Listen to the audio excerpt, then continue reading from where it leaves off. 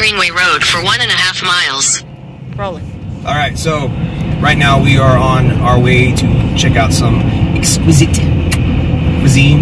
We're going to go stop by Sammy the Bull Gravano's namesake restaurant, Uncle Sal's, try out some new pizza, try out some other Italian features, some new Italian dishes, and it should be pretty damn good. We'll see when we get there, and I'll do another human food episode for that. All right, so we made it to Scottsdale. We are almost to Uncle Sal's. The place is run by his wife or his ex-wife, I believe, and we're going to get us some good Italian food, some authentic Italian food, and we'll hopefully be able to see the place as well and get a good idea of where Sammy the Bull has sat himself. So it's pretty cool stuff, man. Should park here. Right. All right, we made it here.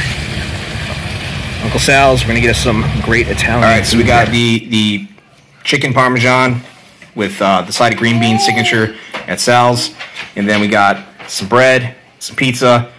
You can go ahead and try it. Let you know what I think. I have a feeling it's gonna be good. All right, so the bread, phenomenal. Like the seasoning and stuff, absolutely great. And then I have cheese pizza, just real simple, original stuff, fucking amazing. So I got chicken parmesan here. Definitely different. You can tell the tomatoes are pretty fresh. They actually taste pretty decent.